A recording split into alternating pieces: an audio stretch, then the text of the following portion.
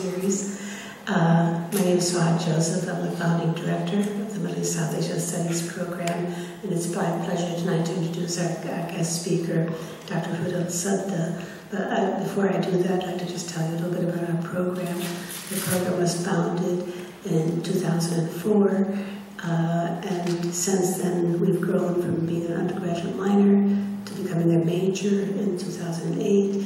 And last year we were able to develop 3 new minors, so that now we have 4 minors that one can specialize in the program. We have a minor simply in Middle East South Asia Studies, we have a minor in Arab Studies, we have a minor in Iran and Persian Studies, and we have a minor in India South Asia Studies. And that all became effective last year. We're also in the process of developing a track in cinema studies. We already have a course in Iranian cinema, and we've just submitted a course in South Asian cinema, Turkish cinema, and Arab cinema. So pretty soon we'll have 4 courses, and students will be able to take a track in cinema studies within Middle East South Asia Studies. We're just very thrilled that we're able to offer all of these opportunities for students to know the history, the culture, the civilization, the languages, and the literatures of this very important area of the world. We couldn't have done this without the community, and we couldn't have this lecture series without the community. So I want to acknowledge Mr. Ferry Saeed, who donated the funds not only to fund this lecture series, but he funded much of our course development in Arab Studies. And through his contributions, we have now founded an endowment for Arab Studies. We're slowly building that endowment so that eventually we'll be able to bring in visiting professors to come and spend a quarter or a year. Maybe we'll bring Dr. Huda back once that endowment fills itself out. If you'd like to know any more about the program, please visit our website or come and see me or see our staff person, this good man who's standing outside. So it's my pleasure this evening to welcome Dr. Elsadda. Dr. Elsadda and I have known each other now for at least 15 years, if not longer. She's a professor of English and comparative literature at Cairo University. She had previously been in an endowed chair at the University of Manchester in England. And for this year, she is the Carnegie Visiting Scholar at Georgetown University, where she is working on a book on her experience on the Constitutional Assembly, writing the new Constitution of Egypt, which she will be talking about this evening. She co-founded and edited Hagar, an interdisciplinary journal in women's studies, which is in Arabic. She was a member of the 50-person committee, one of the 5 women, right, who drafted the Egyptian constitution that was endorsed through a referendum in 2014, just barely a year ago. She co-founded and is currently the chairperson of the Board of Trustees of the Women in Memory Forum, which I would say is probably the leading feminist research institution in the Arab world. It's really a model for how one builds a feminist research institute from the ground up. It's been in existence for 20 years, and I think it's probably the strongest single feminist research institution in the region. She's a board member. She was a former president of the Association for Middle East Women's Studies and is a member of its journal, which is called the Journal of Middle East Women's Studies. She's been a board member of the Global Fund for Women, which is based in San Francisco. She's a member of the Arab Families Working Group, and we've worked together for 15 years. The Arab Families Working Group was founded in 2001. She was also one of the editors with me on the Encyclopedia of Women in Islamic Cultures. She serves as a member of the Advisory Committee of the Human Rights Council in Geneva. She's a founding member of Madad, a cultural initiative to support artistic and creative expressions. She's a member of the Cultural Development Fund in Egypt, and member of the Advisory Board of the National Council of Translation in Egypt, and a member of the Board of Advisors of International IDA. She's also a member of the Advisory Committee of the Arab Reform Initiative, which is another research institute. She has served in many capacities as board members and journal editors, but I'm particularly interested in letting you know about some of her books.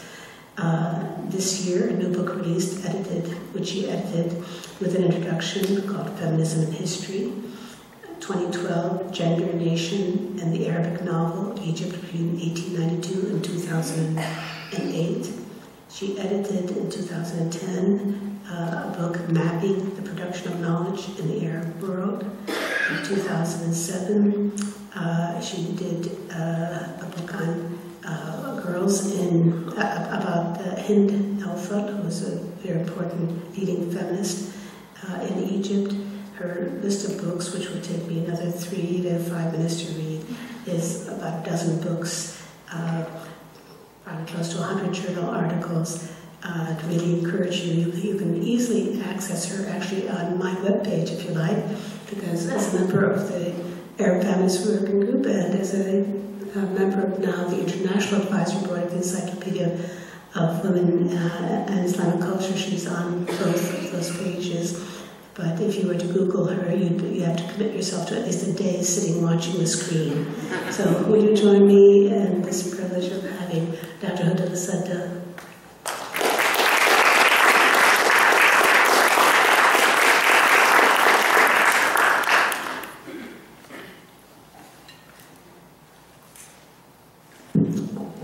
Delighted to be here. And I would like to thank, of course, the Middle East and South Asia Studies program, particularly Professor Saad Joseph for her invitation, her generosity, and her friendship. Thank you, Saad. So, my talk today, my title is Feminists Negotiate Power, the Battle over the Egyptian Constitution. And I will engage directly or indirectly with some of the questions that occupy feminists in general and feminists in the Middle East in particular, regarding how best to achieve gender justice, taking into consideration local and global contexts. So questions about rules of engagement with undemocratic states, for example, the limits and potential of state feminisms in dictatorships, questions that aim to understand and interpret moments of success, moments of failures. More recently, questions about losses or gains of women in the aftermath of the wave of Arab revolutions in 2011. Now, just to focus and to have some coherence, I will share with you reflections and some insights on the constraints and potential of achieving or trying to achieve gender justice in a very specific political process, the writing of the Egyptian Constitution endorsed in 2014. Commentaries and analysis of the Egyptian Constitution in general, tend to emphasize the composition and the structure of the Constitution, and effectively stress intention, design, rationality, more than accident, evolution, and historical development. I'm quoting Nathan Brown here. I will focus not so much on the actual text or specific articles, but rather on the meta-text, highlighting the evolution and historical development that guides the actual writing, and also the process and the context as important indicators for understanding the dynamics of power and the workings of power structures. Through this exploration, I hope to shed light on the connection between content and context. I also wish to contribute to debates on how women rights activists negotiate with power with the aim of achieving gender justice, why or when they succeed or fail. Now, I will engage with these questions by focusing on the negotiations that took place around Article 11, or the Woman's Article, as it is popularly known, in the 2014 Egyptian Constitution. I share these reflections from my position as a researcher specialized in gender studies, as a feminist with a history of engagement in women's rights movements in Egypt and the Arab world, and as a member of the 50 committee that drafted the 2014 Constitution. So I was a member of the Constitution Writing Committee, and I'm trying to share my experiences. Now, there's consensus amongst feminist circles that Article 11 is an achievement, a significant step in the right direction for women's rights in Egypt. It prescribes the state's commitment to ensuring equality between men and women, implementing positive discrimination measures to achieve equality, ensuring access of women to public and senior management offices in the state and their appointment in judicial bodies and authorities from which they were barred until now actually, and to combating violence against women. So this article is a rare example of negotiations that actually worked. This is not to claim that the Constitution as a whole guarantees women's rights or rights in general, nor is it to say that this is a gender-sensitive Constitution. No. In fact, the 50 Committee did not succeed in doing a lot of things. For example, in including a constitutional provision to safeguard women a fair political representation in Parliament, i.e. quota. The negotiations resulted in both losses and gains. However, I do argue against the mechanical view that all political processes taking place under authoritarian regimes are necessarily engineered by an all-powerful regime, that concrete political gains are not possible, and when they do happen, they can be explained away as a gift from the ruling elite. I'm arguing against this view. That these political gains, if they do happen under a dictatorship, are a trade-off or a coping mechanism of a resilient authoritarianism. My aim is to provide a more nuanced understanding of how feminist platforms interact with power, and I ask, can feminists engage with power despite authoritarian consolidation? What does the process look like? What are the terms of the battle? Now, I use power in this context to denote patriarchal domination enacted in the social and political spheres. Negotiations in the 50 Committee for drafting the Constitution in 2014 were not conducted on a level playing field, against the backdrop, but against the backdrop of entrenched and deep-rooted unequal power relations. I will attempt to answer the question, so given the unequal power relations at the negotiating table, how did women's rights activists, how did the voices of women's rights activists achieve any leverage? Why did we succeed at this particular moment to include an article that championed women's rights in the Egyptian Constitution?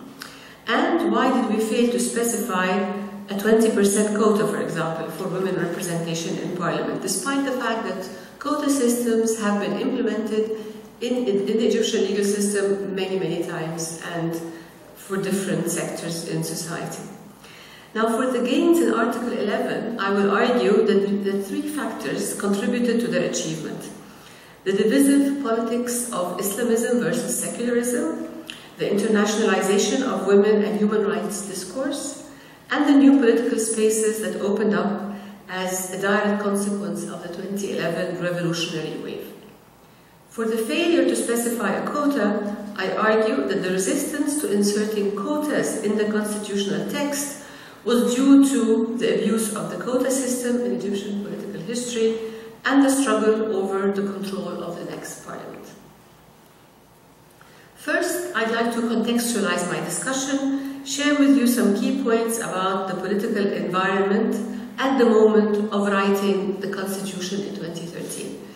The legal context within which the 50 Committee operated and the historical context of Egyptian women's legal activism. So a bit of context first. The political context. All constitutions reflect the balance of power in society at a particular moment in history. In the Egyptian context, in 2013, the voice of feminists was not amongst the powerful contenders at the negotiating table.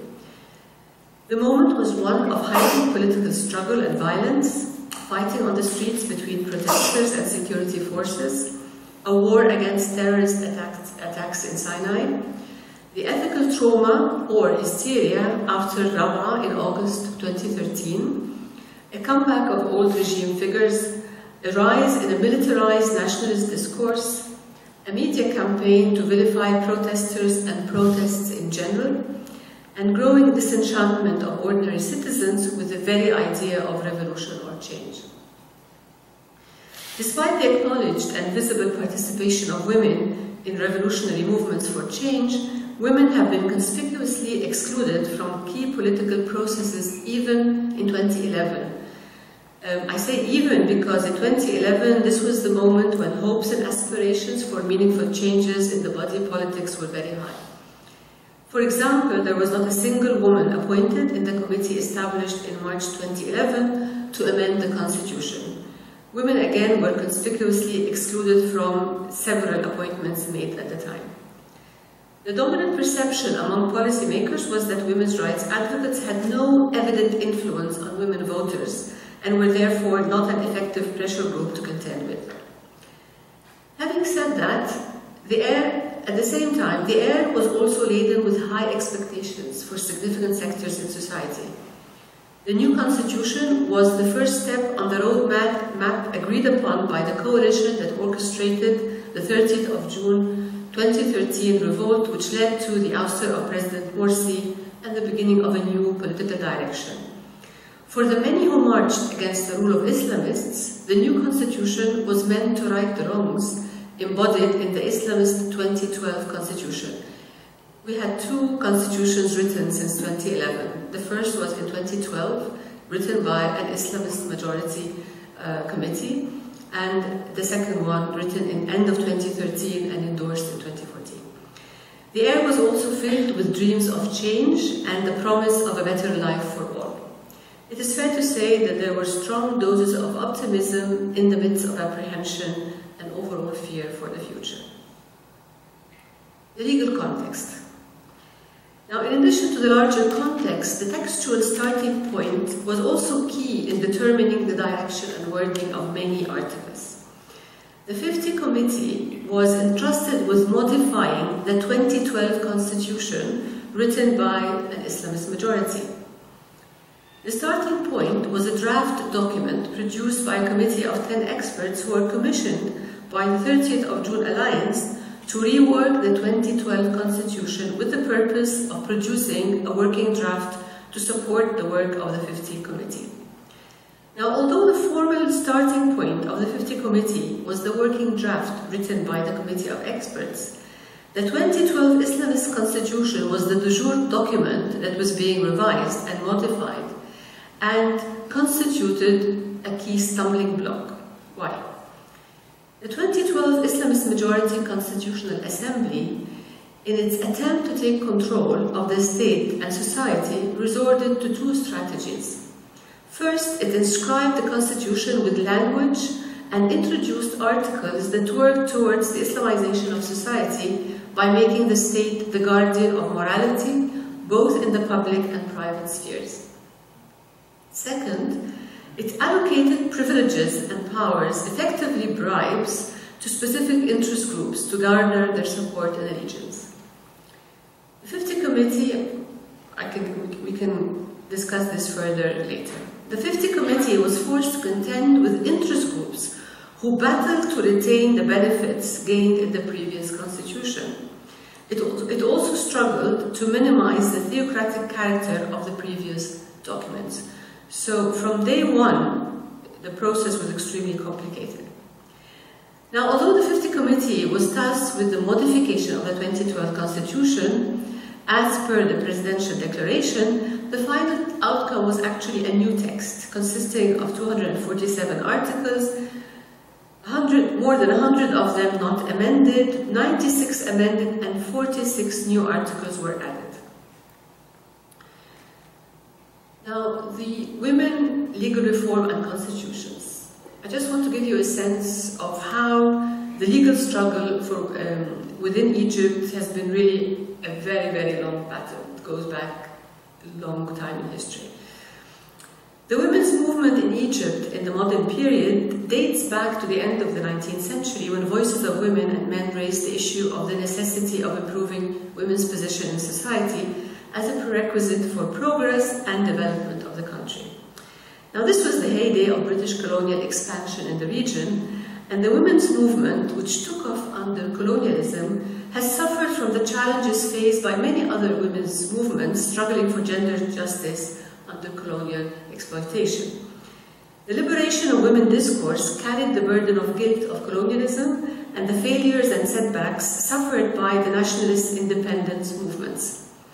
Women shouldered the responsibility of preserving the threatened traditions and identity of the colonized, and women's liberation movements continued to struggle with allegations and accusations of westernization and so on.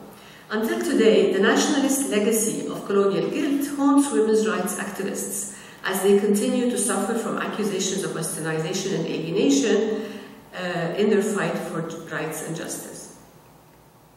Legal reform has been a defining hallmark of women's rights activism in Egypt and the Arab world from the early 20th century until the present day. So early feminists have all spoken up against legal discrimination against women. In 1956, after the revolution of 1952, led by the three officers in Egypt, Egyptian women gained the right to vote, equal opportunities in employment and education, and many benefits that significantly improved women's status in society and political life. However, the new reforms were emblematic of the nationalist ambiguity, the legacy of colonial guilt vis-à-vis women, as I like to describe it. The reforms did not touch the personal status laws, which resulted in a bizarre anomaly, where women enjoyed equal rights in the public sphere, but were totally subordinate to male members of their families in the private sphere. And the good or bad example for this is that you can be a woman minister in government, a cabinet minister, but you cannot leave the country on an official mission because your husband can actually stop you at the airport. And this is a true story, by the way, it's not made up. So in the 1970s, as more and more women consolidated their status in public, the stark discrepancy, I need to say that this rule was husbands cannot stop actually they can. We'll talk about this later. It's okay. A bit of detail here. Okay. In the 1970s, as more and more women consolidated their status in public, the stark discrepancy between women's rights in the public and private spheres led to several initiatives to modify personal status laws. So throughout the 20th century, women have been trying to do something about this. Many initiatives. But in the end of the 70s, there were several initiatives, but they never really made their way to parliament, and they were always, and the campaigners for women's rights were always subjected to very, very bitter campaigns claiming to protect authentic family values from destruction and so on. However, in 1979, actually, a law was passed drawing on some of the proposals submitted earlier, and certain positive modifications were introduced, including a quota for women in parliament.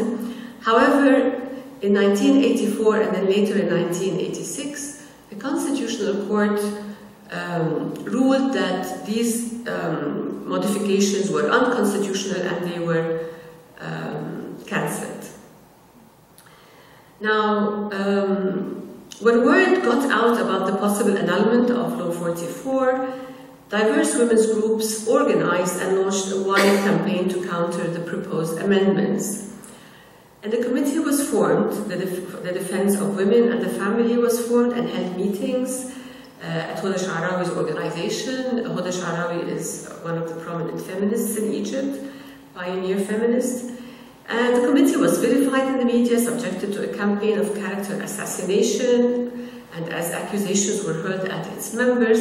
However, the committee succeeded in putting women's issues in the spotlight of public opinion. Both the pressures exerted by the committee and the mobilization campaign, as well as the closeness of the Nairobi Women's Conference, resulted in the issuing of Law 100 in 1985 to replace the annulled one. The new law consisted of articles very similar to Law 1979, however, compromises were made to appease the conservatives. Women activists were critical of these compromises and setbacks, but, and this is really the gist of the story, this battle over the law, over the constitution, breathed life in the women's movement and enabled the establishment of women's organizations that became very important in the following years.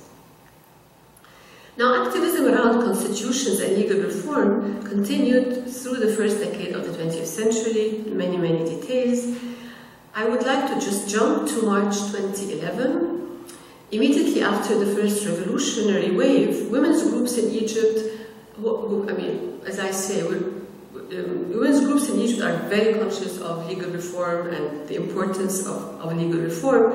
So they immediately formed a committee, a group, to write our ideal constitution. So what is it that we would like to see in the new constitution in 2011? And this also, the constitution was also used as an occasion to mobilize, to raise public awareness about women's rights and the challenges women face due to discrimination. So the Women in Constitution group was formed, began drafting constitutional articles to be ready to present once the process started. They issued statements, drafted very specific articles, and so forth.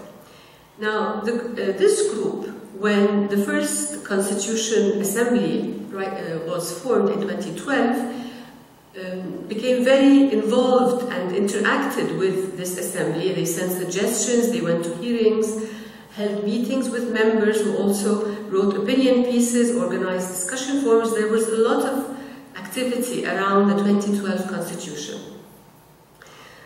But as I mentioned, this was an Islamist majority Constitutional Assembly, and the result for women was very unsatisfactory, as the 100-member Assembly were very biased, I have to say, against women's rights. And in fact, there was no, the article that talked about equality between men and women was deleted from the Constitution. There was no specific article that said that men and women were equal in 2012. Now, in 2013, the new committee was formed, and with other women's groups, this group interacted with the committee, and the result was different. Now, I finished with my context. I would like to move to the analysis of the reasons which allowed for the passing of Article 11. As I mentioned, three factors. First, the liberal versus Islamist struggle, or a liberal versus Islamist constitution. So why some things worked? I'll talk first about the gains. A constitutional commitment to safeguarding women's rights was absent from the 2012 Constitution, drafted by a Constitutional Assembly with an Islamist majority. The previous Constitution of 1971 included Article 11, in which the state was committed to enabling women to perform their duties towards their families and their work in society, and to ensuring equality between men and women in the political, social, cultural, and economic spheres, while adhering to the principles of Sharia. This was the old article written in 1971. The 2012 Constitution annulled Article 11, particularly the explicit commitment of the state to ensuring equality between men and women, and integrated the reference to women in the article about the family as the cornerstone of society. In the same article, the state is only committed to providing services to women in relation to their roles as mothers, and to ensure the protection of female heads of households, divorced women, and widows. Now, as I mentioned, this assembly was elected by an upper house, the Shura Council, which was again dominated by Islamists, and the Constitutional Assembly was also dominated by Islamists. The absence of an article that commits the state to ensuring equality between men and women was really just one example of the efforts of the 2012 Assembly to fast-track the Islamization of both the state and society. Now, they added the highly controversial Article 2019, which potentially expanded the jurisprudence of Sharia interpretations of civil laws.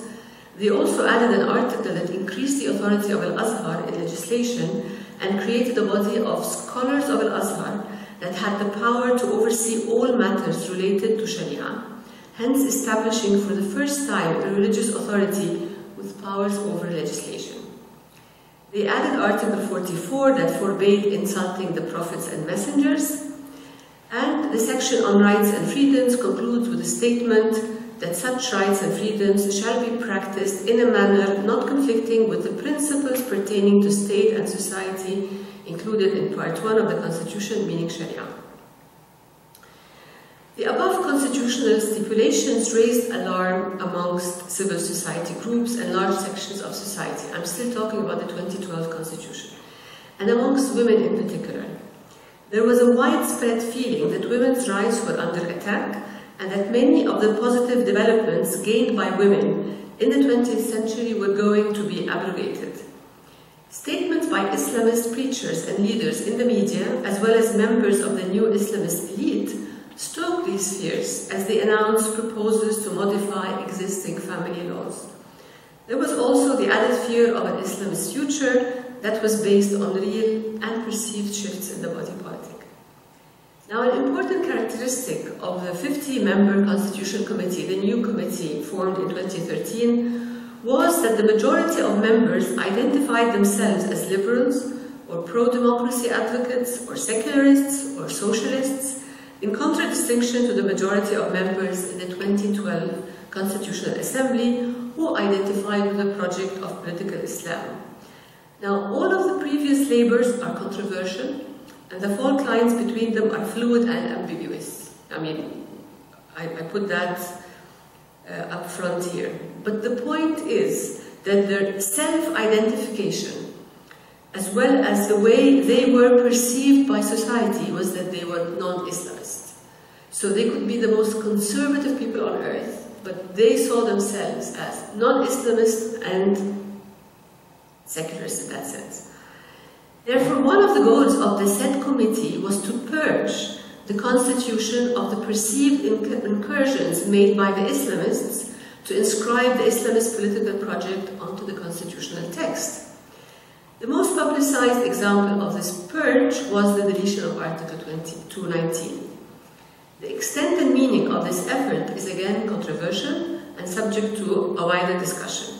But what is certainly true is that there was consensus amongst members on the necessity of reinstating Article 11 and the commitment of the state to ensuring equality between men and women. This is not to say that the wording and content of the article was unanimously agreed upon or easily agreed upon, nor is it to say that the 50 members were all champions of gender equality. Not all of them were. We have to remember that. In fact, the final outcome was the product of bitter struggles and compromises. Nevertheless, one of the important factors that supported the approval of Article 11 by members of the committee was their self-identification as pro-women's rights in contradistinction to members of the Islamist Assembly. Championing women's rights was yet again a marker of a liberal and modern identity, a continuation of the modernist narrative of the Egyptian nation-state. Feminist researchers and activists have critiqued this modernist narrative and have highlighted the dangers of the politicization of women's rights issues. Nevertheless, it continues to be a dominant narrative that, in this case, worked for women. My second point is the internationalization of the rights regimes. Sylvia Walby has argued that the last 20 years saw the integration of feminism in the international discourse of human rights, with the emphasis on the responsibilities of states to protect those rights as a prerequisite for inclusion in the international regime of civilized states. In this international regime, the nation-state, I'm quoting, has been the subject of successful pincer movement by feminists organized at both grassroots and transnational levels, unquote. Examining processes of political change in Egypt, Mona al-Ghubashi starts with the same premise and has argued that the internationalization of the political regime in Egypt since the mid-1990s was a key factor that afforded activists and ordinary citizens unexpected political leverage in their asymmetric share of public power with the executive. This is particularly important within the context of an authoritarian regime. Al-Ghubashi draws attention to the fact that despite the absence of democratic governance, the Egyptian state was a signatory to human rights conventions and the bilateral treaties, which imposed international legal commitments, and that integration in the international standard-setting regime created a space for rights activists to use the concept of the rule of law to contest state violations of rights. Not only did Egypt sign international conventions, but one of the persistent tropes in the dominant discourse has been the necessity of safeguarding the image of Egypt, a narrative about an imagined civilized and modern state, as well as an important player in international politics. The reality of the internationalization of Egyptian politics, plus the projected self-image of a modern state, afforded rights activists disproportionate powers vis-à-vis state representatives in international forums, as they invoked the standards of the rule of law to challenge violations and argue for rights. The endorsement of the internationalization of rights was another marker that distinguished the 50-member Constitution Committee from its predecessor. The 2014 Constitution introduced an article that emphasized Egypt's adherence to international human rights conventions. Now again, the article was subjected to heated debates, but it was finally approved with a majority vote. So discussions of Article 11 and women's rights definitely benefited from this direction amongst members, since women's rights were an integral part of rights discussions and the membership of Egypt in the international community. Third point, opening up of new political spaces post-25th of January 2011. The revolutionary wave that swept Egypt in 2011 opened up new spaces for challenging dominant power structures and dominant authoritarian discourses with varying degrees of success. I argue that the text in Article 11 that commits the state to protecting women against all forms of violence is a direct consequence of post-2011 activism, which culminated in passing a law that directly criminalized sexual harassment of women. Campaigns to raise public awareness on issues related to violence against women in both the public and private spheres started as early as the 1990s, with the work of a number of women's organizations, notably in Nadim, the Newman Foundation, and the Center for Egyptian Women Legal Assistance. However, the issue was repeatedly swept under the carpet and had the status of a social and political taboo. Discussions of incidents of violence against women in public forums were mostly drowned by arguments that blamed women for the assaults because they were either not dressed properly or they were in the wrong place at the wrong time. Domestic violence was even more of a taboo, as religious arguments were manipulated to justify violence against women in the family. It was only after the mass protests in 2011 that sexual harassment and assaults on women became the subject of public media debates. At the end of 2012 and start of 2013, incidents of sexual assaults against women present in large protests were reported.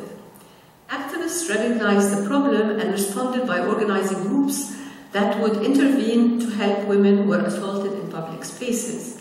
So there was Basma, meaning imprint, was founded in June 2012. Shuft Taharrush, I Saw Harassment, was founded in October 2012. Antish, Operation Anti-Harassment, and Tahrir Bodyguard were established in November 2012. The new groups, together with already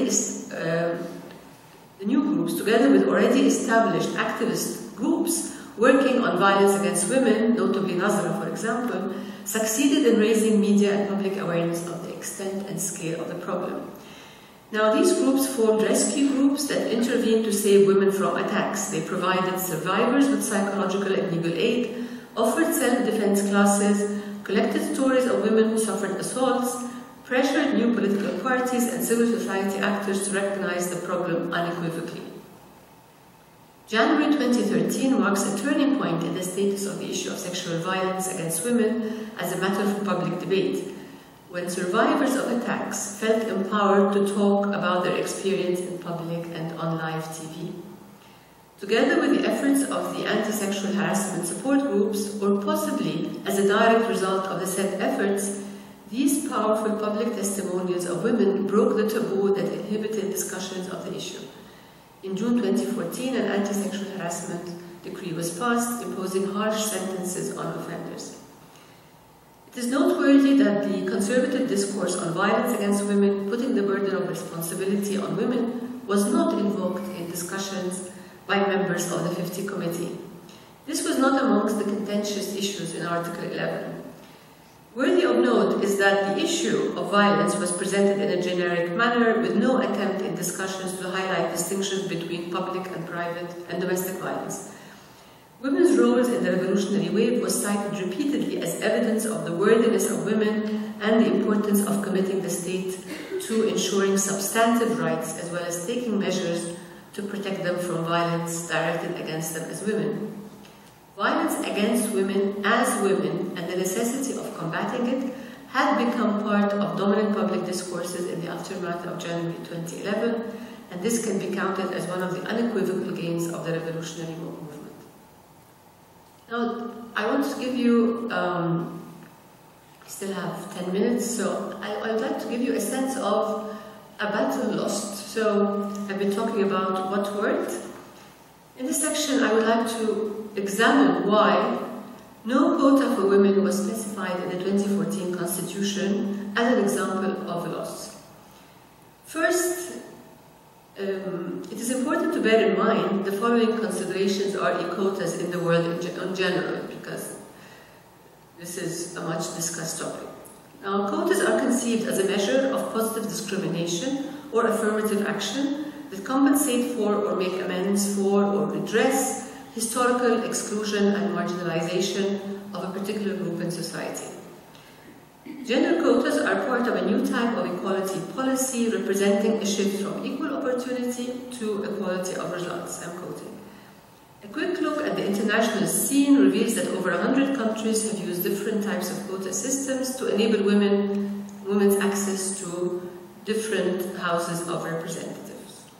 Having said that, quotas for women is a controversial topic even among feminists. There's no agreement there. It intersects with key debates in feminist theory and political science about the necessity and effectiveness of women's political participation. Regarding women's political participation, we can single out two key approaches: the fast-track approach and the incremental approach. Advocates for the incremental approach recognize discrimination against women and their lack of resources, but believe that the situation will improve as society develops.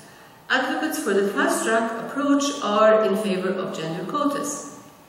They emphasize the unequal power relations in society as a key to the exclusion of women.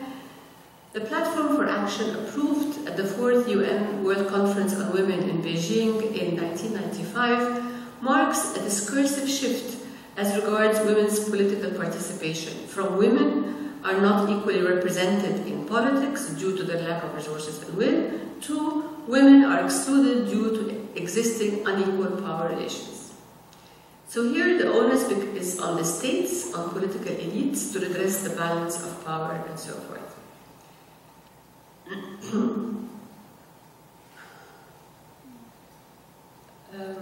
So I'll go immediately to Article 11. Article 11 went through a series of revisions and more revisions. The main contention actually in the article was on the issue of quotas for women. This was the most contentious issue, especially quotas in Parliament. The first version of the article, as written by the first version that came out of a subcommittee, wanted to commit the state to taking all the necessary measures to ensure just or fair representation of women in houses of representatives. Just was objected to by many members who feared that it would mean a 50% representation. Revisions and revisions and revisions, it went through appropriate and balanced, مناسب ومتوازن. Still, this was not acceptable. The final compromise was appropriate, which is a very loose term and can be interpreted in many different ways. The problem with gender quotas in Parliament was not an issue with the principle of quotas, as is the case in other contexts. The Egyptian electoral history has allowed for different types of quotas since the 1960s. At this particular moment, the 50 Committee, in fact, approved a 25% quota for women in local councils, for example. The argument for gender quota in local councils was not framed as an equality of result measure, but as capacity building of future generations of politicians and social activists. More importantly, local councils, despite their importance in the overall political scene, were not regarded as central to the power base of aspiring political elites. Representation in parliament, the locus of power and rule, was another matter. So why is it that all these quota discussions did not succeed? There are two reasons that I put forward. The troubled legacy of quota systems implemented in Egypt and the fight over the electoral system and control of the next parliament. So quotas in Egypt have a very complicated legacy.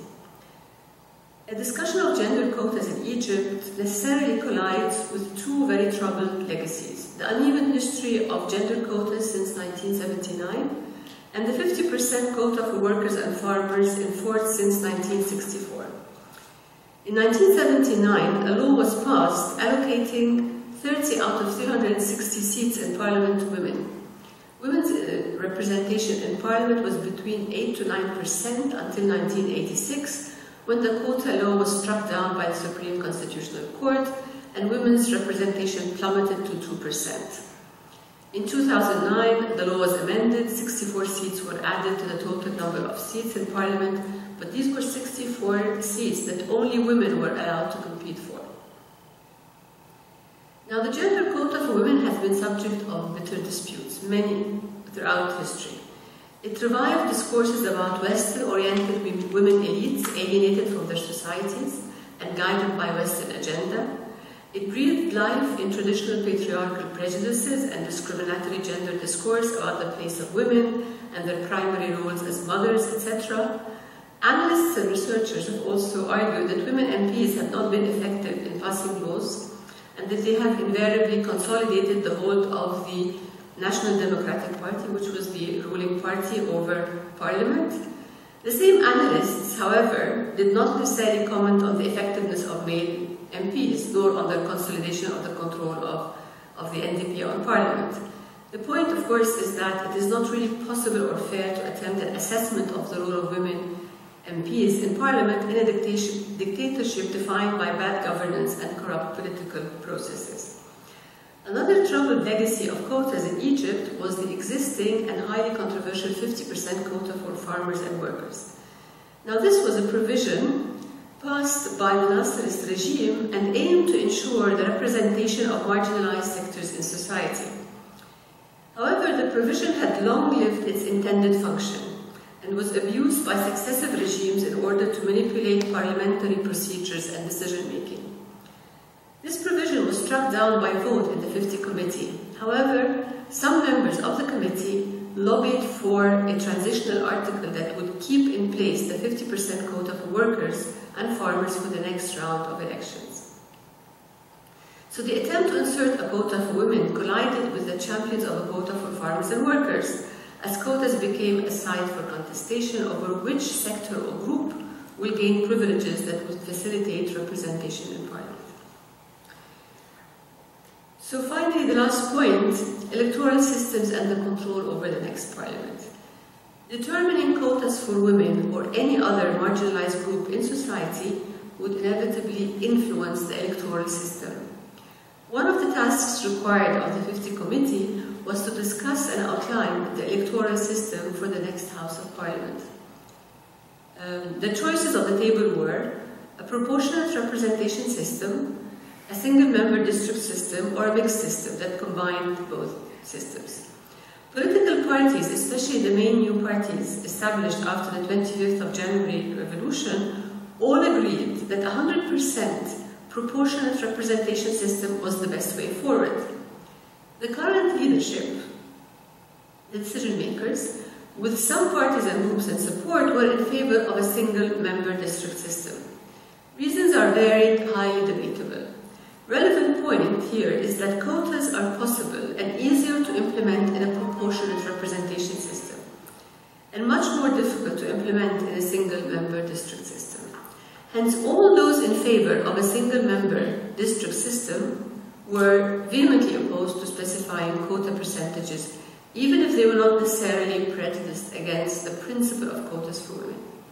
In this respect, discussions about quotas got mixed up with very real power struggles over the system of rule and about which party or group will win the next round of parliamentary elections. Okay, so I will conclude. So just a word to conclude. Just to say that negotiations over constitutional articles were often arduous, contentious, bitterly contested. Political gains and losses are important to identify, I think, and to understand in terms of their microdynamics as part of the ongoing struggles for women's and human rights activists. I have tried to argue that some gains were possible, even if the larger picture looks very difficult.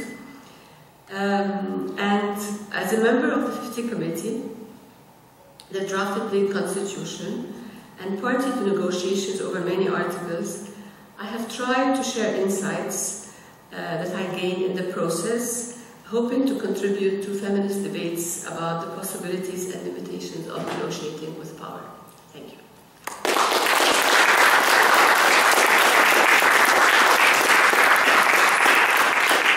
So we have an open forum. What I'd like to ask you to do is tell us your name and if you're a community member, tell us